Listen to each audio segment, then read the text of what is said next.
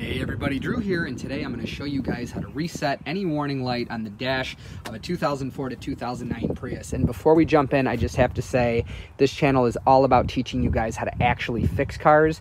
Turning off a check engine light or an airbag light or a brake warning light or your red triangle or whatever, just turning that off does not fix the issue. So this is only for people that have caused themselves a warning light by doing something like perhaps you just changed fuel injectors and you misfired during the process, and now you have a check engine light on, or you ran out of gas and your red triangle's on, or anything like that. If there's an issue that you don't know about, this is not going to solve it. If you cause the light to come on doing some maintenance or whatever, this will solve it without a scanner. So first step is to take your trunk mat out, move that out of the way, take out your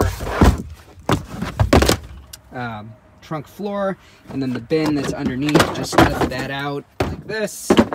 And you've got this guy right here, just lift that out. And this is the positive battery terminal setup here. So if you look, there's this little tab. You're gonna push on that, and then there's one on this side too. Push on that if you can. It's tough to do with one hand. Get that out of the way. Now, there is this guy here, which you can see the tab on the top. You just go ahead and squeeze that tab. Again, it's right on the top. I'm hitting it with my thumbnail. Squeeze the tab. And this should, let me see here. There, that unplugs. Now this one has to come out, but the tab is underneath, if you see it there. So just grab that. It's kind of hard to pull out, especially in my case with one hand.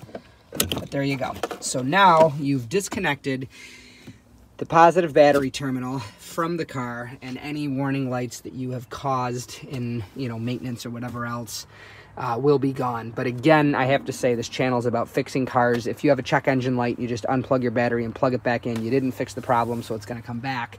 And this is not a way to cheat on like a New York State inspection or a California inspection or any state that checks to make sure your car's running right, because once you reset your battery like this, all of the monitors in the car, like your catalytic converter monitor, your oxygen sensor monitor, all the systems that run a check to make sure they're working properly are now considered incomplete and have to prove to the car over a certain series of criteria and mileage that they work.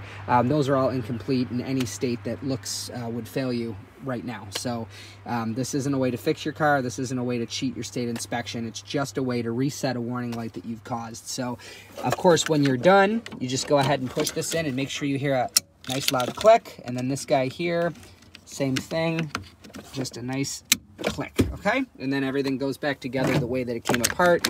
This here just kind of goes over the top and clicks on.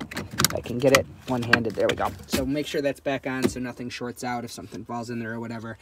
And then this guy, of course, just goes in here, and you get the rest. So anyways, I'm Drew. Hopefully this video is helpful. If it is, please give it a thumbs up. And if you're into Priuses and fixing cars, we do everything here. A lot of Prius videos. We also import cars from Japan, cool right-hand drive cars, stuff like that. So if this is the channel for you, go ahead and subscribe, and take care. God bless. Thank you.